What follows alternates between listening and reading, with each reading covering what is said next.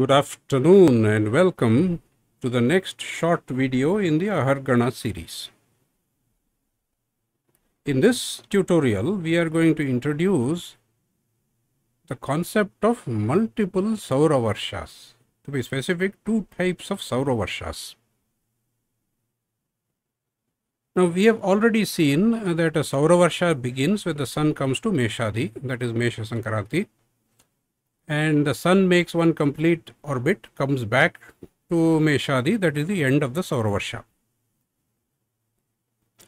Now we know that meshadi and sankrantis and rashi and nakshatra are all nirayana calendric elements. So I am going to call that saura varsha as a nirayana saura varsha. It is not affected by precession of the equinox. In addition to that, I will now draw your attention to the fact that we have discussed uttarayana and dakshinayana in an earlier episode. So the sun starts from the dakshinayana point, goes northward, crosses the equator at Vasanta Vishwat, it reaches the uttarayana point. That entire period is called uttarayana. Then the reverse happens, it moves southwards, crosses the equator at Sharad Vishwat, comes back to dakshinayana point. That is the end of dakshinayana, and I had said that these are two halves of a saura varsha. So that implicitly says that here is another definition of a saura varsha, starting from dakshinayana, going one complete orbit and coming back to dakshinayana point. But since Vasanta Vishwat, Sharad Vishwat, Uttarayana point and Dakshinayana point are all sayana calendric elements, this definition I will call it sayana saura varsha. So you may ask, what is the big deal? It's just the starting point is different. Instead of starting at meshadi, that is nirayana saura varsha, sayana saura varsha starts with dakshinayana point. What's the big deal? Now, first of all, nobody is today celebrating New Year when Uttarayana starts. We say Makara Sankranti is the beginning of Uttarayana. We have discussed that in great detail. Maybe there are some communities which say Makara Sankranti is a New Year, in which case they are celebrating this Sayana New Year. Otherwise, as far as I know, majority of Sauramana Hindu communities are celebrating the Nirayana Saura Varsha starting with Mesha Sankranti. But it is not just the starting point which makes a difference. The fact that the starting point, Dakshinayana point, is affected by the precession of the equinox has an impact on the duration of this sayana saura varsha. If you have understood precession of the equinox, you will understand where I am heading at, because this point is not a fixed point, unlike meshadi. This point, this Dakshinayana point, is ever moving in this direction.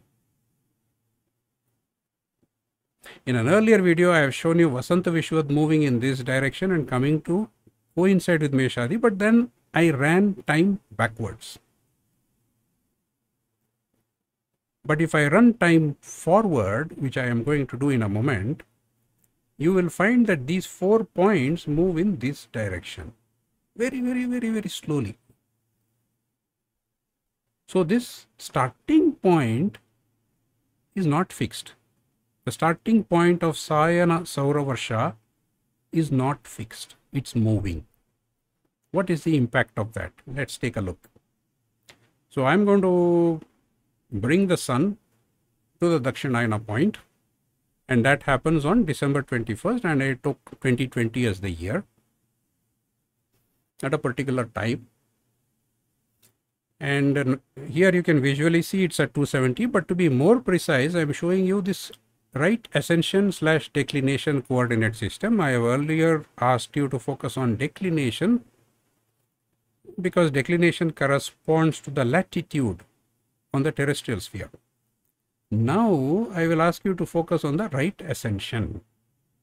That is a measure of how far the sun is from Vasanta Vishwat.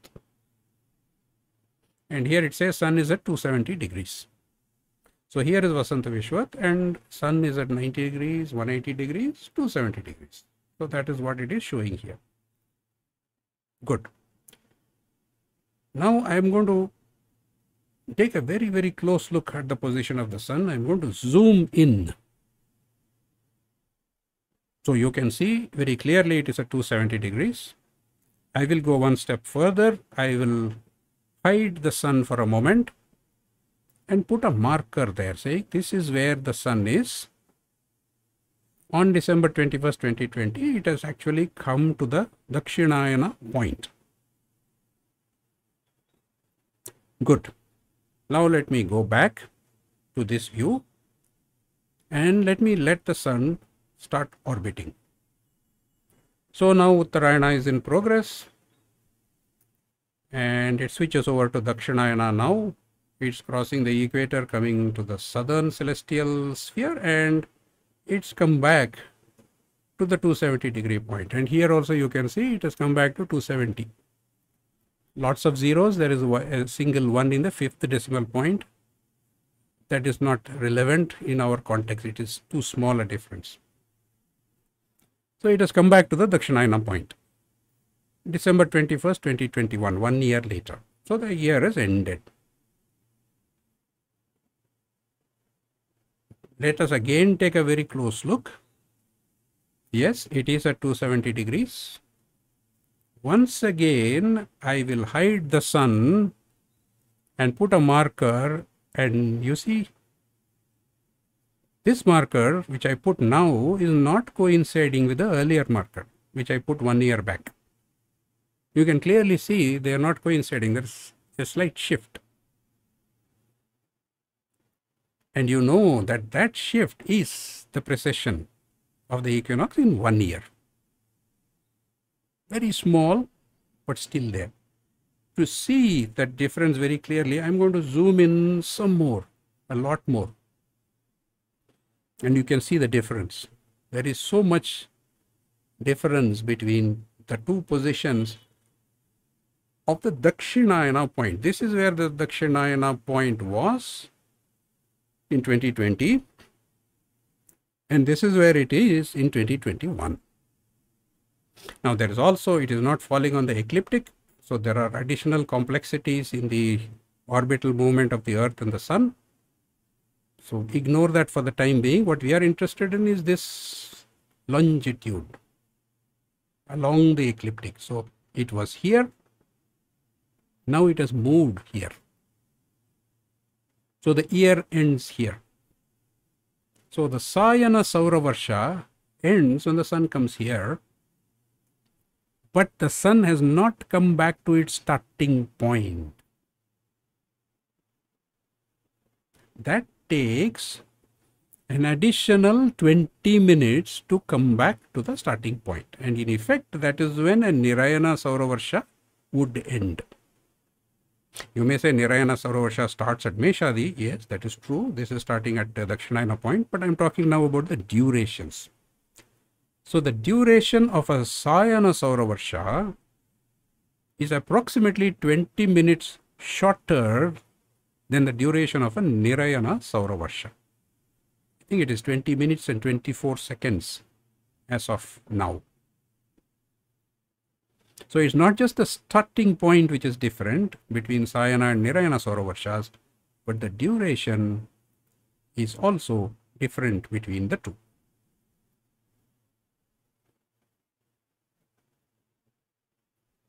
So I have been all along saying that Uttarayana and Dakshinayana are two halves of a saura varsha, but now you see they are two halves of a slightly different saura varsha, which is 20 minutes shorter than the nirayana saura varsha, which starts at Mesha sankranti. So these are very subtle points. If you don't fully understand this at this point in time, it doesn't matter, because approximately Uttarayana and Dakshinayana are still two halves of a saura varsha. It's only a 20-minute difference between the meshadi definition and the dakshinayana definition, but these are subtle points which it is good to understand. Now beyond that, nobody really celebrates this sayana, saura varsha beginning as a new year today, as far as I know at least. All Sauramana communities are celebrating only Mesha sankranti as the new year. Of course, we have discussed, many people say Makara Sankranti is the beginning of Uttarayana, that we have discussed in great detail. Maybe some communities celebrate Makara Sankranti as a new year. If you belong to such a community, then you are celebrating a sayana new year.